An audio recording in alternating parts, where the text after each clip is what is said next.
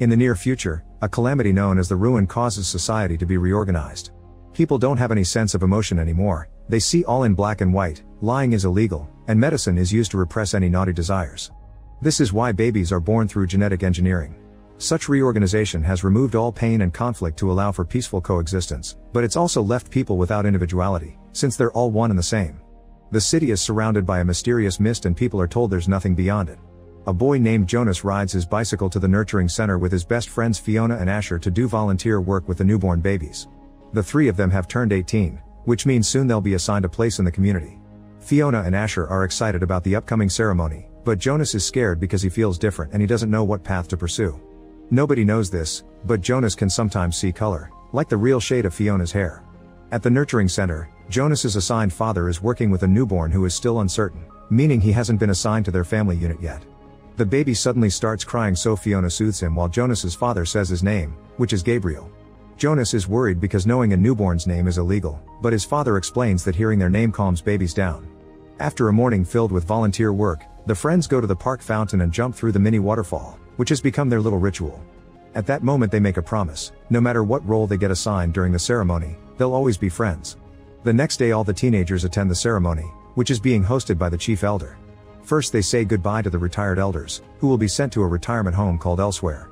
Next, all newborns are assigned to their new families, and 9-year-olds are given a symbol of their responsibility. Eventually it's finally time for the teenagers to get their new roles in the community. Fiona becomes a nurturer, and Asher is chosen as a drone pilot. However, when it's Jonas' turn, the elders skip him and he has to watch how literally every other teen gets a job except for him. When only Jonas is left on the stage, the elders make a special announcement. Because of Jonas' capacity to see beyond, he's been chosen to be the next receiver of memory. This means he'll get all the information about humanity's history so he can protect the community and advise the elders to avoid making the same mistakes. Jonas was left for the end because the elders had to think extra hard about their choice. They even say they can't afford another failure. After the ceremony is over, Jonas asks his mother what the elders meant by that, but his mother quickly changes the subject. Then Jonas goes to his room and activates a chip that teaches him more about his new role. He'll have to report to the current receiver for training, and after every training session he must immediately return to his house. All the details of this training must be kept secret. This role gives Jonas the privilege of many legal exceptions. He can ask any question and lie without being seen as rude, and aside from the daily anti-desire injection he mustn't take any medication, especially those that stop pain. The following day, Jonas puts on his new uniform, which makes him look different from everyone. He rides his bike to the edge and enters a lonely house where he meets the current receiver of memory. Since he'll be passing the memories to Jonas to be the new receiver, the old man says he's now the giver. The man explains that Jonas' training will be receiving humanity's history and learning to guide the elders, then makes him sit across from him. Jonas notices a mark on the giver's wrist which matches the one he has. The giver makes him move until they're as close as possible and takes Jonas' hands, causing him to start having visions. He suddenly feels cold and is shocked to see snow, which he never saw before. There's a sled nearby so he tries taking a ride, only to stop when he spots a house with a happy family singing a Christmas song. Before he can learn more, Jonas appears back in the giver's room. Apparently this is all for the first day, but the giver promises that there's much more to the world than people think. In the evening, the mother says there's something a little different about Jonas. At that moment the father comes home with Gabriel because the baby needs help to catch up on his development. Jonas notices Gabriel has the same mark on his wrist and can guess what will be his future. The next day, the giver announces they'll learn more about color. The giver shares that his first color was yellow, and Jonas tells him about the red of Fiona's hair. Then the giver sends Jonas into another memory, and this time he can see lots of wonderful colors in the sky. It seems this is the first time he gets to look at a sunset. When Jonas returns to reality, he's shocked to see colors in the room, although some of them are still a bit muted. It's explained that the elders decided to get rid of colors because it encouraged envy, but as Jonas advances with his training, he'll see more colors and in brighter tones. When Jonas looks out the window, he's surprised to see a wonderful tree among the mist and realizes that they were lied to about there being nothing beyond the mist. The following morning, Fiona finds Jonas laying on the grass and watching his surroundings. He's amazed by all the colors he can see now, but Fiona of course doesn't get it. The teens dare to hold hands only to be interrupted by Asher, who invites them to watch the drones fly. The group moves to the best viewing point and Asher shares that in his new job, he's seen elsewhere. It turns out it's just a few farms with houses, but he also saw 2 huge rocks that formed a triangle. Next, Fiona and Asher ask Jonas about his job, but since he isn't allowed to answer he wants to show them a trick. Not taking him seriously, Asher goes back to his own training, but Fiona follows Jonas' instructions. They grab some trays and sit on them, then they push themselves down from the viewing point into the grass as if they were on sleighs. Both teens laugh as Jonas helps Fiona to her feet, but the community radio reminds them that it's rude to touch people outside their family unit. Meanwhile, the chief elder meets with the giver to discuss Jonas because he was caught almost sharing his training with his friends. However, the giver says that this is inevitable and that he used to do it too when he was young. Angry, the chief elder tells the giver to behave, reminding him of what happened to the last receiver. Sometime later during another training session, the giver hands Jonas a bunch of books for him to read. During the process, a map falls out and Jonas sees it shows their world with a border around it called the boundary of memories. Jonas realizes that if a receiver crosses the boundary, then all the memories of the world would be set free. Then the giver takes him to the basement and reveals he has a piano, which fascinates Jonas because he never heard music before. The giver starts playing as he explains that the morning injections remove people's ability to feel emotions. When the giver grabs Jonas' hand, he has another vision. There's an old-timey wedding going on full of food, music, and dancing. People are clearly happy and feel connected with each other. Once he reappears in the real world, Jonas realizes he feels lots of new emotions like he never felt before. The next morning, Jonas tries teaching his sister how to dance, however their parents catch them red-handed and are disturbed by the activity. Suddenly they receive a hologram message from the chief elder, who is wondering if Jonas is being trained properly. Jonas assures her that he is and lies, saying he and the giver sit together and just talk. Then Jonas leaves for training, but instead of taking the injection, he grabs an apple.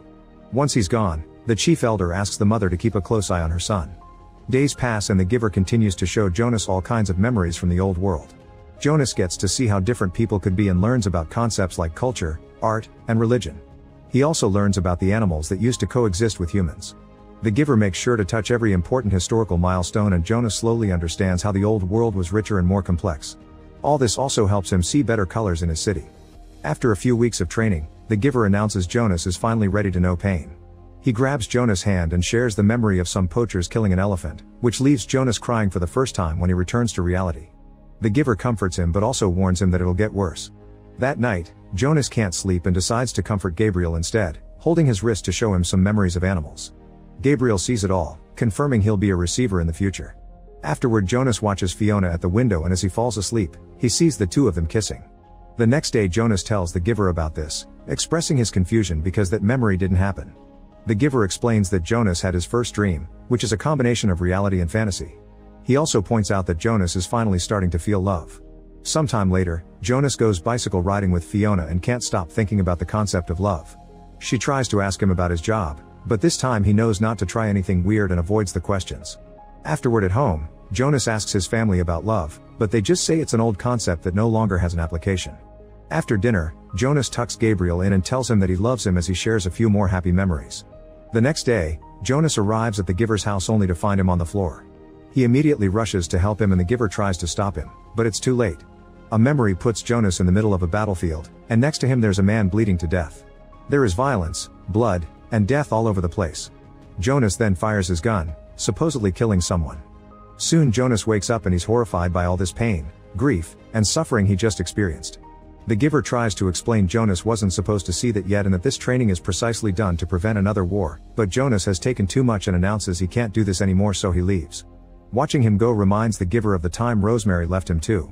As Jonas crosses the park, he realizes he can't just go back to his old self because he has all this knowledge that makes him see everything different. Asher notices he's acting weird and tries to check on him, but Jonas ignores him. However, he does react when Fiona approaches him and admits he stopped taking his injections. He also confesses he wants to quit his job.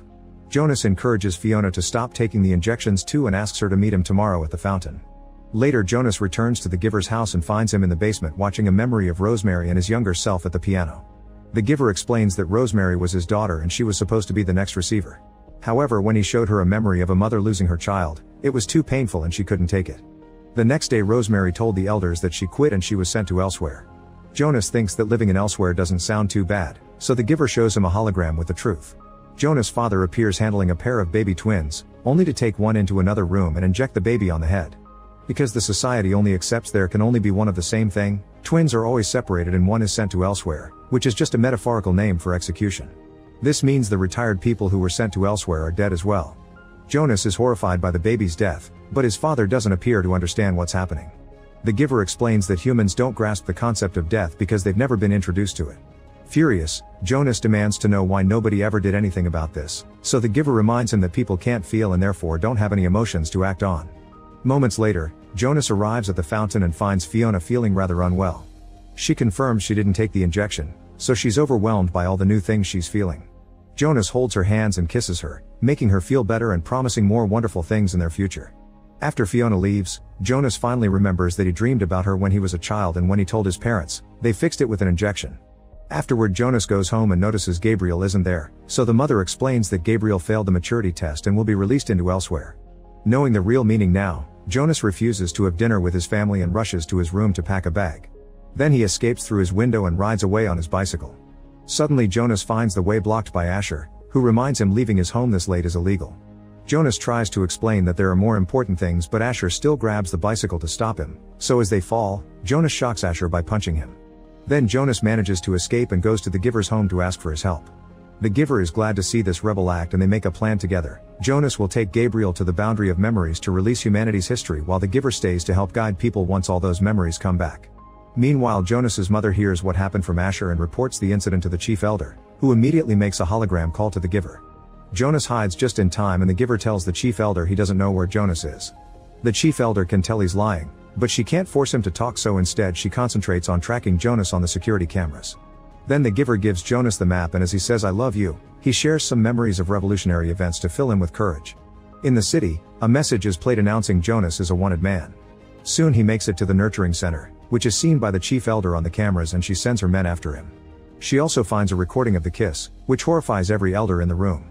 In the nurturing center, Jonas convinces Fiona to take him to the restricted floor while explaining he'll be leaving the community for good. After they find Gabriel, Jonas asks Fiona to come with him, but she refuses to leave her family, so she says goodbye with a kiss. At that moment the guards enter the building, so Jonas takes Gabriel through another door while Fiona takes an empty cradle and starts running, causing the men to follow her believing she has the baby. After a long chase, Fiona is surrounded and captured, but Jonas manages to escape by stealing a guard's bike. Unfortunately, the guards soon catch on and start chasing him too. Jonas goes as fast as possible, crossing the city as he makes his way to the edge. The guards follow him there, but they immediately stop when they see him jump into the mist where they don't dare to follow. The Chief Elder receives a message saying Jonas was lost to the edge and the search is cancelled. Refusing to give up, the elders bring Asher and Fiona in for interrogation, and Fiona is given the injection again. After the Chief Elder finds the video of Jonas telling Fiona the plan, she and the guards arrest the Giver by knocking him out. When the Giver wakes up, he finds himself in a prison with Fiona. The Chief Elder holds a ceremony of loss for Jonas so people won't be surprised by his disappearance, while at the same time she orders Asher to find Jonas and get rid of him. Meanwhile, Jonas safely lands on a desert and is amazed to see nature outside the Giver's memories, especially the warm light of the sun. He only stops riding at night to rest by the fire. Eventually the bike stops working, so Jonas continues traveling on foot while carrying Gabriel in his arms. At that moment Asher's drone friends him, so Jonas begs his friend for trust. Without a word, Asher starts chasing Jonas and Gabriel with his drone until it's close enough to pick them up. Asher guides the drone to the river and drops the boys in the water, hoping this will help them escape while still looking like they're dead. Once Asher sees the duo is okay, he takes the drone away and tells the Chief Elder that he's successfully finished his mission, which is the first lie he ever told. Minutes later, Jonas and Gabriel leave the river to continue traveling under the harsh sun. Jonas thinks about Fiona to get strength to keep going. Speaking of Fiona, she's visited by Jonas's mother, who informs her she'll be sent to elsewhere. A desperate Fiona starts sharing all the wonderful things Jonas taught him, saying humanity has been robbed. Eventually Jonas and Gabriel leave the desert and make it to the snowy mountains. While dealing with the bitter cold, Jonas takes out the map and starts looking for a tower, but he can't see anything and passes out. Back to Fiona, she's taken to the chamber room where she'll be released, so the Giver joins the watching elders and begs them to end this unnecessary drama. However, the Chief Elder refuses, reminding the Giver that love only brings jealousy, hate, and violence because people are weak and selfish. At that moment Jonas wakes up because Gabriel is crying. Buried in the snow, he finds a sled and remembers his first given memory, so he sits on it and the duo quickly slides down the hill. This helps them finally reach the tower that marks the boundary, and as they cross the force field, all of humanity's memories are released just in time to stop his father from giving Fiona the lethal injection. As the city fills with color again, Jonas and Gabriel find the house from the memory and settle down to wait for Fiona. Make sure to subscribe and turn on notifications so you can watch more videos like this. Thanks for watching.